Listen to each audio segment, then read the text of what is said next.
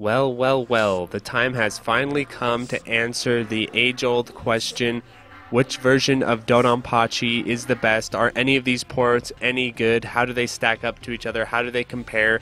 Is it worth spending hundreds of dollars to buy the Saturn or PlayStation version, or to spend the hours and headache to get it running in Instant Brain? Well, I'm here to tell you. And the reason why I was interested in doing this, in case people don't know, is that Dodonpachi actually emulates extremely well, both in MAME and within ShmupArch or RetroArch.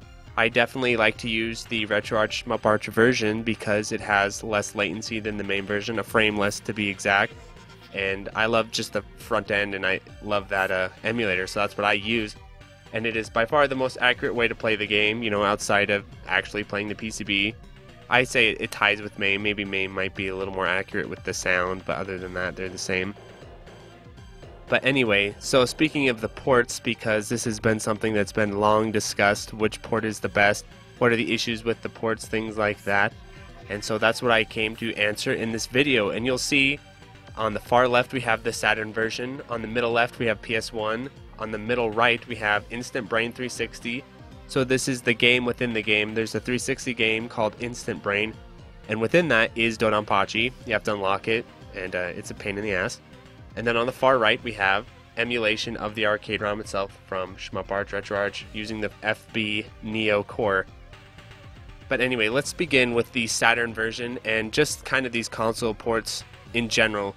The first thing to understand about both the Saturn and PS1 versions is that they are running too fast. So their frame rate is higher than they should be.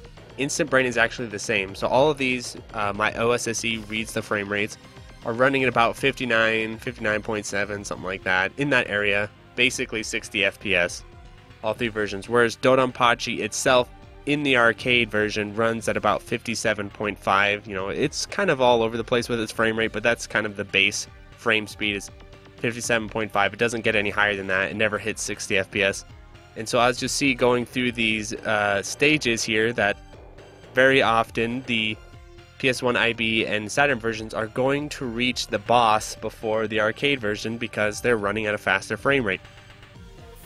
So beyond that base issue that all three ports have, which is a huge problem because it messes with slowdown and bullet speeds, and some AI actually, each port has a little quirk of its own that's also kind of an issue, right? So to begin with, I want to clarify that both the PS1 and Saturn version are running on the original hardware, which was a pain in the butt to get that set up and get that captured, but I did it. So this is running on an actual Saturn, PS1's running on an actual well, it's actually running on a PS2, but it's essentially a PS1, right? And then Instant Brain's running on the 360, and then of course arcade on the PC. So let's begin with the Saturn version. What are the issues that distinguish it? First of all, I think the Saturn version is by far the least accurate as far as just the gameplay itself. So the Saturn version, as you'll see, like the bullet sprites are sort of different and weird. The hitboxes are a little bit different and weird. And then the AI and certain patterns is different and weird. As we get further, they'll see some major differences, but from a gameplay perspective, the Saturn version is definitely the most different from the arcade version. Another thing about the Saturn version and the PS1 version that are insane oversights to the point where SMC and myself wonder if they were intentional is that the Bs do not give meter. That may sound like a small issue for people who don't play a lot of Dodonpachi, but that's how you chain the game together. That's how you link many chains and stuff like that. And so many chains become impossible or damn near impossible on the Saturn and PS1 version because the Bs do not give any meter. Another issue, of course, is that because the PS1 and Saturn versions are running too fast, the chain meter itself is running too fast. So there's certain times where certain links that are just kind of average in difficulty are extremely difficult. And I wouldn't say, I'm not 100% confident to say that some chains are impossible, but they are definitely extremely challenging to the point where you may have to like relearn your entire approach to the chain to try and get it to connect, where before you could easily put it together. You'll see that a lot in Stage 4. So that's the Saturn version. Other issues with the Saturn version that drove me absolutely nuts. One is that the Saturn version does not have a damn control config. So you cannot you cannot map your buttons in the Saturn version. So you have to just accept its kind of, you know, weird layout, which is sort of like a cave arcade cabinet layout. I'll give it that, but it's on the bottom row of your arcade stick. It's a little weird to me. Another issue with the Saturn version is that some of the boss AI and enemy AI simply acts completely differently than it should. I felt like it's kind of like a patched version, actually, where they went in and sort of patched out different exploits or different things you could do in the arcade version. And so I'll get more into the Saturn version because there is one aspect of it that is kind of interesting, which is the Saturn mode. But we'll talk about that in a bit. So now let's turn over to the PS1 version. The PS1 version, as you see, like Instant Brain and Saturn, is running too fast. That's its biggest issue with the PS1 version, is that it just runs too fast. That, and of course the bees don't chain, which is a huge problem. But when you compare, look at the bullets in the Saturn version and the PS1 version, you'll see that the PS1 version's bullets look more accurate to the arcade version. They look very, very close, whereas the Saturn version look like these kind of homebrew approximations, especially the needles. The needles are just broken in the Saturn version because they're way too big, and there's certain patterns where it's really, really challenging to get through them because of the giant increased needle size. So that's a huge oversight with the Saturn version. Another problem with the Saturn version I forgot to mention is that the sound is awful. Like, the sound effects are strange and kind of cheesy and cheap sounding, whereas the PS1 version sound is much closer to the arcade. Another difference between the PS1 version and the Saturn version is that the PS1 version actually has a control config, so thank you for that. And another interesting thing about the PS1 version is that, for the most part, a lot of the exploits and things you do in the arcade version are preserved. So there's certain glitches you can hit in the PS1 version that you can't hit in the Saturn version that are synonymous with the arcade version. But still, there are differences with the PS1 version and the arcade version. The PS1 version also has a slow button, which is pretty interesting. So if you want to slow down the bullet patterns, you can do that. The big issue with the PS1 slow button is that there's no, when you play in Tate mode, which you have to, by the way, so the Yoko mode, or whatever you call it, the horizontal orientation for both the Saturn and PS1 looks awful. It looks horrifically bad. It looks so bad that never ever use it. Always play them in Tate mode. Like, you have no choice, really. And so the Tate mode in the PS1 version is pretty solid and much more aligned with the arcade version, as you can see, in comparison to the Saturn version. So then let's also talk about the Instant Brain version here on the 360. So this is the version I had the most hope for because, for one, it doesn't have that awful issue of the bees not chaining. You can chain bees in the Instant Brain version, so going into it, I was initially a little bit optimistic for it. Obviously, it would not be as good as playing on the arcade version or playing it in emulator.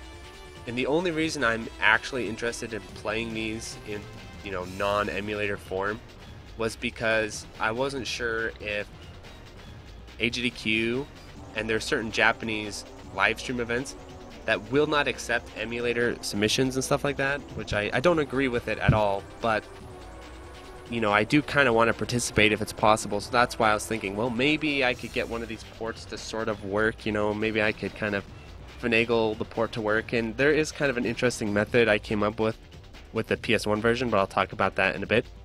But yes, getting back to Instant Brain, out of the box, Instant Brain has a lot of issues that the other ports don't have. Well, Saturn has this issue, but for one, Instant Brain does not support Tate, which sucks. The Saturn version does, so that's nice for the Saturn version. And Instant Brain does not have a control config, just like the Saturn version, which also sucks. It's basically just play the stages. Funnily, Instant Brain does have a sound mode, so you can like turn off the background music or turn off the sound effect, which I thought is a nice touch. So it kind of felt like, well, if you're going to add that, you know, you could add a control config and Tate support, right? Get a little closer. But anyway, so again, it was a major headache to get Instant Brain unlocked. I finally did, thanks to the help from a guy on Twitter. Shoutouts to him for helping me, because there was no way I could sit through unlocking it legitimately. Because even with the guide, it's going to take hours and hours and hours, and there's mistakes you can make. it's a visual novel all in Japanese. So yeah, have fun with that, right? Especially me. But the guy on Twitter helped me out. Another fact to throw out there for people is the links on the Shmup System 11 forum on how to unlock Instant Brain or DDP in Instant Brain, they don't work anymore. Those save files are outdated. The 360 got an update that basically renders them completely useless. So that method on the Shmup farm does not work anymore. So I was asking for help and people were linking me that method. That method does not work. You need more recent save files to unlock it, which I was able to do. So that's good that guy helped me, really, because I was not looking forward to bearing through that. But anyway, once I got Instant Brain up and running, yes, the screen is horizontal only. Not only that, but it's kind of shrunk down. You know, it's not full on the whole screen, which I thought was strange. So I had to sit like right up against my monitor just, you know, to get a good view of everything. But the huge flaw with the Instant Brain port, which makes it, in my opinion, not really that viable either, is the fact that it runs way too fast. So it's running at a 60 FPS basically. It's hauling ass. And I feel like of all the ports, the Instant Brain one actually, the Saturn version has intentional changes and inaccuracies, but I feel like the Instant Brain has the most unintentional inaccuracies and weirdnesses. For instance, certain ships and certain enemies will just shoot bullets right as they spawn, which they don't normally do. So there's times where the enemies will spawn and shoot bullets.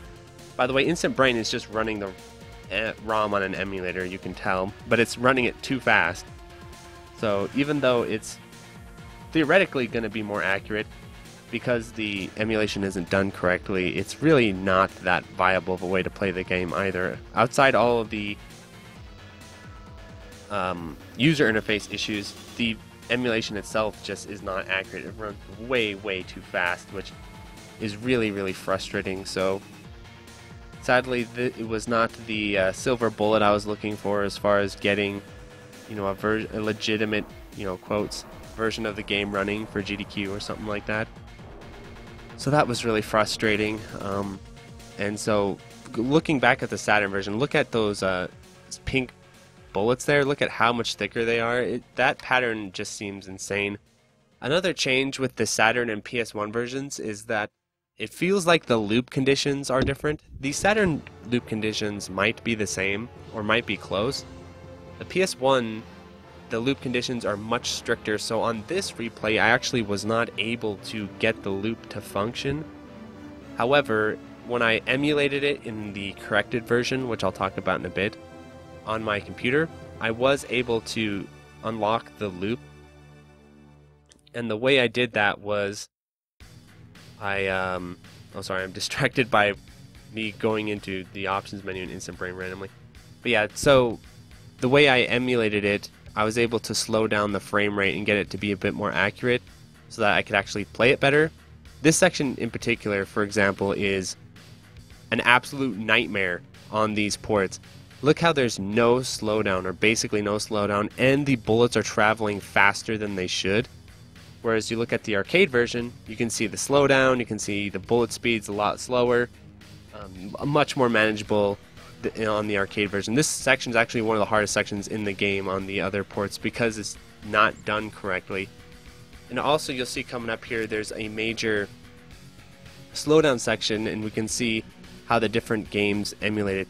One thing I will say about the PS1 version, even though it's running too fast and it does have a lot of slowdown missing, it actually has this thing called wait mode you can turn on. Look at here, look at the PS1 version. How you can see there's a little bit of slowdown there, right? Where when you look back at the Saturn version, there was just no slowdown. It just kept rolling. That was a huge issue. So now we're coming to the infamous Hall of Hell, as I call it.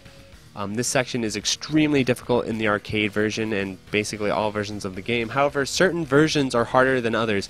So if you look at the PS1 version, yes, there's no slowdown going on, but ironically, they have actually nerfed this section. There are less bullets, there are less enemies, so they've sort of compensated. So that's the biggest difference with the PS1 version over arcade overall, is that this section is nerfed in the PS1 version. It is there's less bullets, less enemies, but the bullets are faster, so it's not 100% nerf, right? It's kind of like you give and you lose kind of thing. The Saturn version of the Hall of Hell is just a straight up nightmare. It doesn't seem like it's nerfed all that much, but the bullet speeds, there's like no slowdown. It's horrible. It feels like you're playing in the second loop, to be honest, or even a little bit, not harder than the second loop, but a little more jank than the second loop. And then on the Instant Brain version, let's take a look here. See, the Instant Brain version has some semblance of slowdown. It has, again, some semblance of what it's supposed to do, but it's also just running way too fast. So if you're used to playing on the arcade version, this is going to be a big jarring change. And that's what I was saying when people were watching me stream this, is that the timings are all completely off. They're all like this section here, I got kind of jammed in there because it was just moving along faster than my usual pacing. And also sometimes bullets will shoot out faster. So let's look at the boss fight here. There's a lot of huge differences on this boss fight. So the PS1 version is actually easier because with the wait mode, they randomly throw an extra slowdown. This is like the one part of the game that has extra slowdown over the arcade. It's at the beginning of that boss fight when I go up there and point blank it. If you look at the Saturn version is a complete cluster, you know what, because they have nerfed they've buffed the boss basically. So this boss goes from being a fairly challenging boss to much more difficult in the Saturn version because so the opening point blank is nerfed. You can't actually do that because they buff the bullets and the bullet hitboxes are too big, so you can't go up there and do that point blank. And then the part where you get up in the cradle, like you can see in the arcade right here, where you go up in the cradle and point blank it, you cannot do that in the Saturn version because the hitboxes on those big bombs are actually increased. So if you go up there in the Saturn version, like I am in the Instant Brain port right here, that will not work in the Saturn version because those bullet hitboxes are too large, so they'll just kill you. So you have to shoot it from the back. And then of course this needle section is also insanely difficult in the Saturn version because the needles are bigger, right? The sprites for the needles are bigger. It's really thick. It's basically, in my opinion, it felt like impossible to get through. I'm sure it's not, but I just had to bomb my way through it at that point because it wasn't worth the effort by any means.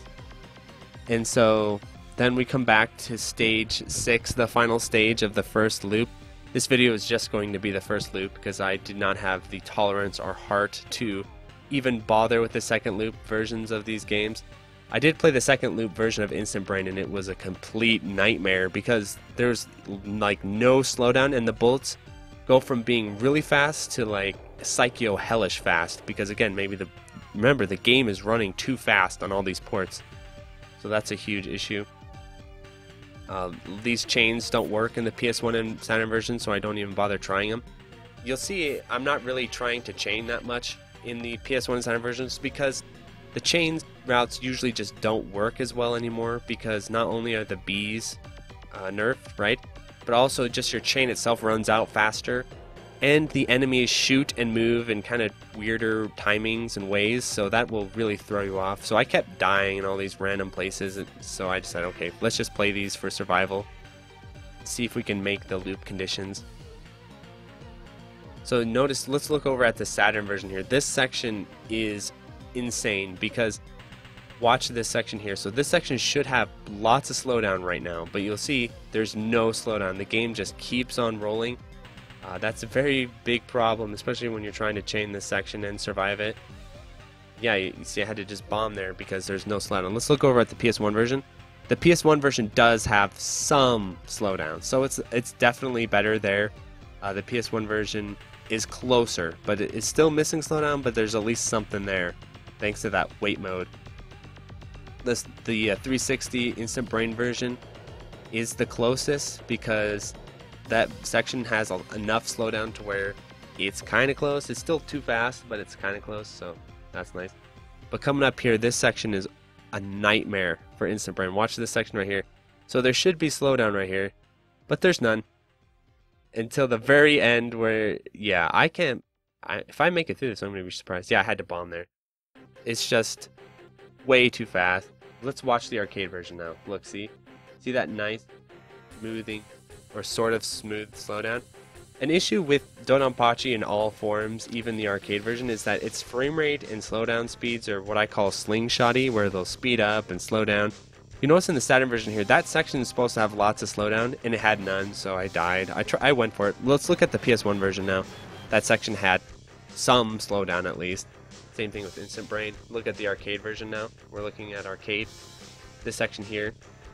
See, there's some slowdown you can make it through. So now we have the final boss. Again, the Saturn version, the bullets aren't quite right. The hitboxes aren't quite right. It feels like the pattern itself isn't quite right. And it's moving way too fast. So now let's look over at the PS1 version of that pattern. Same thing. This pattern here, pattern 2 on the Saturn version, is just broken. The bullets, it's not working correctly. It's not timed correctly. It moves way too fast, and even the way he moves and stuff isn't quite right. Same thing with the third pattern. The bullets are just way too fast. Let's look at the PS1 version of the third pattern. See, the bullet speed is much more accurate than in the Saturn version. Instant Brain version, you know, this boss fight isn't actually all that much different because it is the thing. The huge problem with the Instant Brain port, as you saw there, are the ninja stars. Those things are blazing fast in the Instant Brain version because there's no slowdown at all.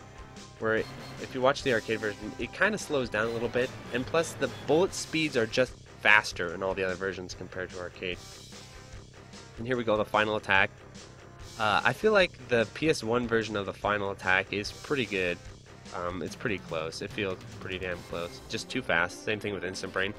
The Saturn version of the final attack, it actually feels a little bit nerfed. It feels a little bit easier, even though it's faster, because I don't think they quite got the AI right, so it actually made it a little bit easier. I'm not 100% sure on that. I just did that pattern a few times, but just from the times that I did it.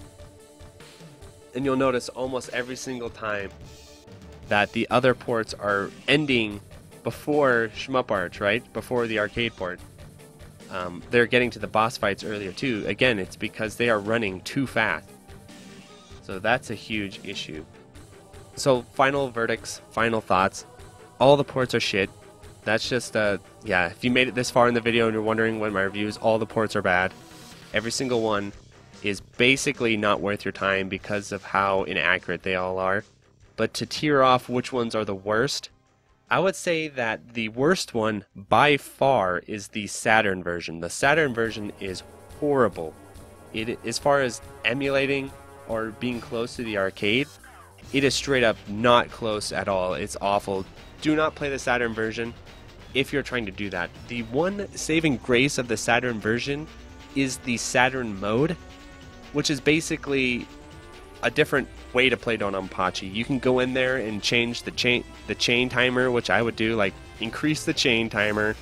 You get an extra stage, and then there's no second loop. Instead, at the end, you fight Hibachi.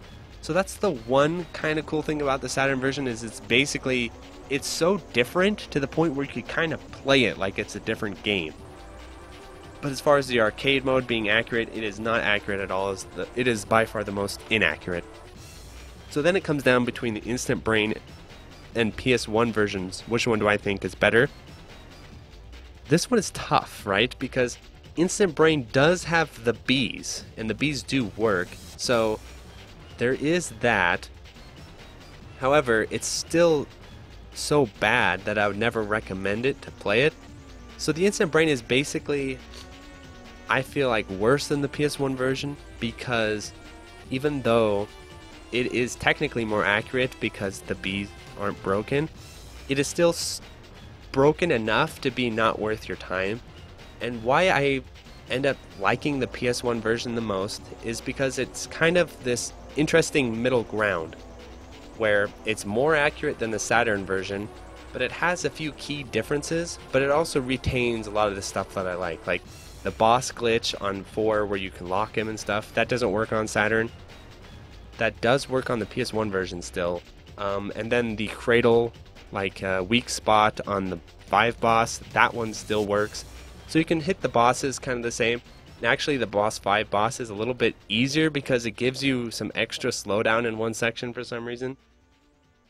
But the one reason I also kind of like the PS1 version that makes it interesting is that the Hall of Hell is nerfed, which is kind of an interesting idea.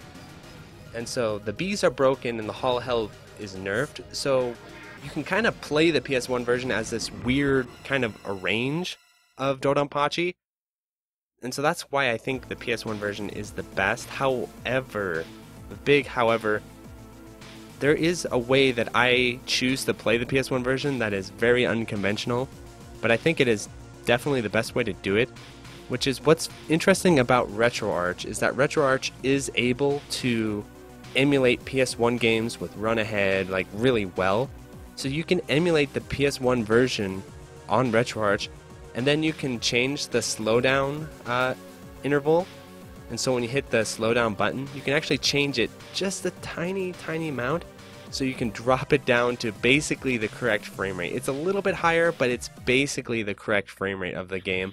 And that's what I call playing it corrected mode, right? So you're playing it at slightly slower speed to match the arcade version, and it actually feels a lot better when you do that.